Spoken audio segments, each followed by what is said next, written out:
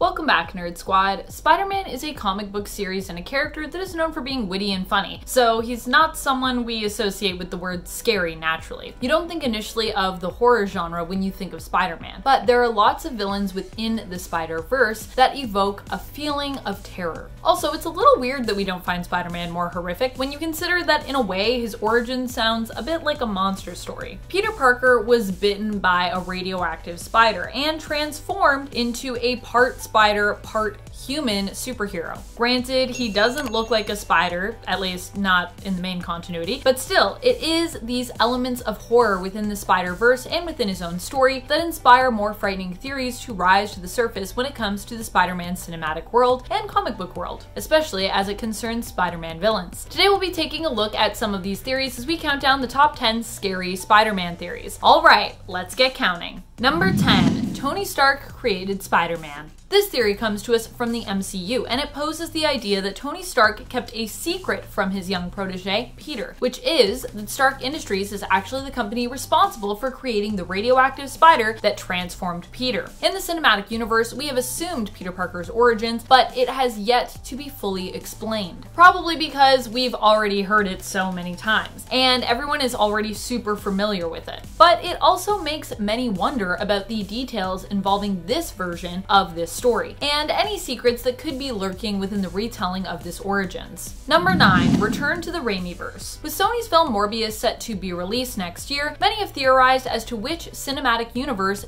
the film will be set in, and what universes it could even perhaps connect. A few hints in the trailer led some fans to speculate it could be based in the MCU, which turned out to be an accurate theory after Morbius was confirmed as being considered within the MCU. While some had originally theorized that it being a Sony film should mean that it is simply set in the same universe as Venom. Despite it being confirmed as MCU, some fans have speculated it could be linked to an older Spider-Man cinematic universe as well, the Raimiverse. A Spider-Man universe that some fans loved and other fans hated. So where does this theory come from? Some have pointed to the murderer graffiti featuring Spidey's likeness, spotted in the film as a sign, believing that the artistic rendition of Spider-Man looks more similar to Tobey Maguire's version of the suit than any other. Also, that pose. This would be weird and potentially scary for those who were not so hot on the Spider-Man Raimiverse. But really though, this theory is pretty out there. Except I guess it's not super out there now that we know that Raimi is going to be directing the new Doctor Strange movie.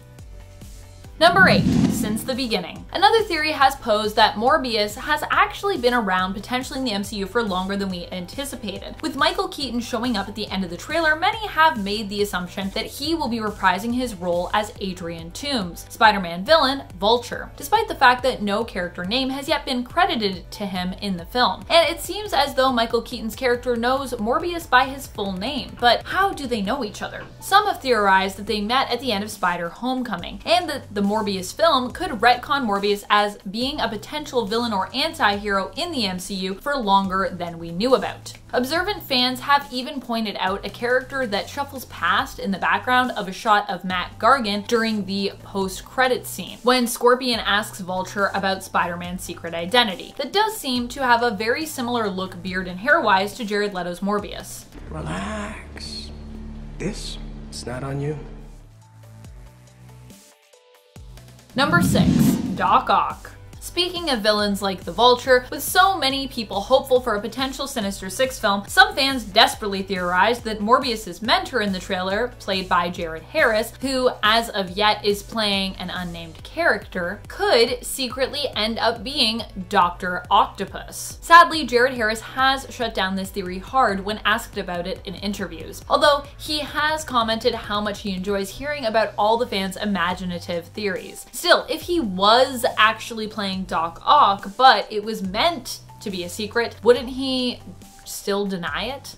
As expected, he has been tight-lipped when it comes to discussing his character's true identity in the film. Number 5. Ned leads. Some fans thought we might see Ned die in Far From Home, but of course this never happened. Phew! But another theory is afoot in regards to what could happen to Ned Leeds' character in the MCU in the next Spider-Man chapter. While he did end up briefly dating Betty Brant, who in the comics ends up becoming his wife, it has led many fans to ponder in what other ways Ned's MCU version could mirror his comic book version. Some have speculated that we could even see him become brainwashed and turned into the villain Hobgoblin in Spider-Man 3, as was Ned's fate in the comic book world. So perhaps there is still a risk that things could get bleak for Ned yet. Number 4, Kindred. We still have yet to figure out the true identity of this very secretive Spider-Man villain, who claims to be a demon from hell who was once a human living on Earth. We know that Kindred was betrayed by Spider-Man, knows his true identity, and is here to get revenge on both Peter Parker and Norman Osborn. But what we don't know is just who exactly Kindred is, although apparently Norman Osborn does.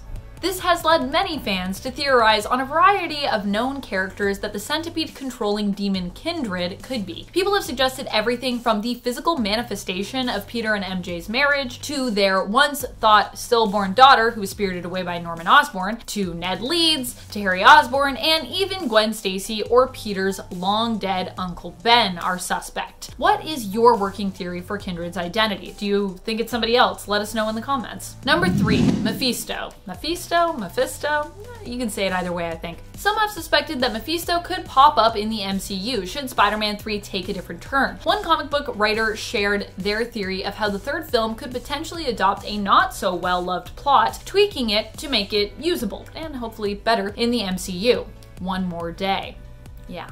In the comics, this was a story where Peter randomly makes a deal with Mephisto in order to save Aunt May's life. Now, what does Mephisto want? To erase MJ and Peter's marriage. What? Weirdly specific, Mephisto. In the MCU, the writer posed that Peter could meet Mephisto through a team up with Doctor Strange and could potentially make a deal with him in order to help out the Doctor. Mephisto instead would ask that Peter's memory be erased from the world, both as Spider-Man and Peter Parker. To protect his loved ones, Tom Holland's Spider-Man would of course be fine with this and accept this sacrifice. This would allow Peter Parker to leave the MCU if necessary without much question, freeing him up to appear in more Sony films in the future. In this future, it was theorized that Peter Parker might then adopt the name Ben Reilly and try to do good and fight baddies on the down low, so as not to nullify the deal made with Mephisto. Mephisto?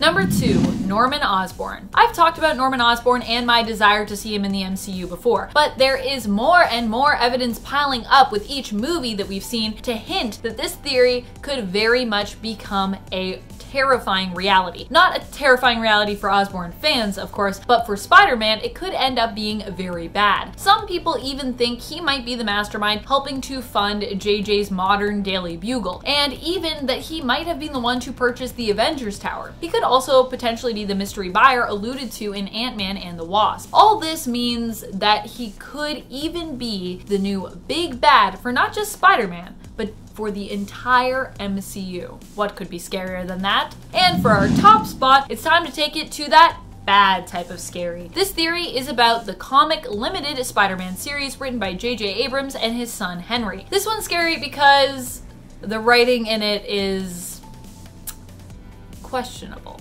And we still have 2 issues left. Ooh, how will we handle these last 2 issues? Is there any way for this series to be redeemed? The story is about Peter Parker's young son Ben, who has manifested powers similar to his father, but was raised by a very patient Aunt May, as Peter had abandoned him after the death of MJ, who was obviously Ben's mother as well. The supposed death. They thought she was dead, but they didn't know. The end of issue 3 leaves us on a cliffhanger with a goofy old Tony Stark, adult Ironheart, young angsty Ben, and his sassy friend and maybe soon-to-be girlfriend Faye Ito heading out to try and save Peter, who is being held captive and being kind of used as a weapon by villain Cadaverous. But they are interrupted when there is an explosion and they are confronted by the old dead Avengers, reanimated and integrated with tech, obviously working for Cadaverous. The comic ends with the promise that there is no winning, only Cadaverous. Oh boy. So the theory for what will happen in the long-delayed issue 4 of 5, 2 issues left, goes like this. Ben will be unable to save his father, but will be able to stop Cadaverous and will become a sort of new Spider-Man. He may even have to face his dead father and mother who are being controlled by Cadaverous. He may have to fight both of them. But I kind of hope instead that this comic just ends with Ben waking up and realizing this was all a bad dream. Also, I'm sorry if you really like that comic. I have been reading it. I do find it entertaining, so I will give it that. It is entertaining. Thank you so much for watching, Nerd Squad. I hope you enjoyed this list. What are some of the scariest Spider-Man theories that you have heard? Are you a fan of J.J. and Henry Abrams' series? Do you like it? If you do, let us know. Let us know what you like about it. Or does it also irk you as well? What next MCU film are you most excited to see? Who do you think will be the main villain in the third Spider-Man film? Let us know in the comments below. And be sure to smash that subscribe and ring-a-ling our bell if you haven't already. It'll help to keep you informed on all our new nerdy content. And you know I love it when you do. This has been Top 10 Nerd, and I'm your host, Amanda McKnight, reminding you, as always, to stay nerdy, YouTube.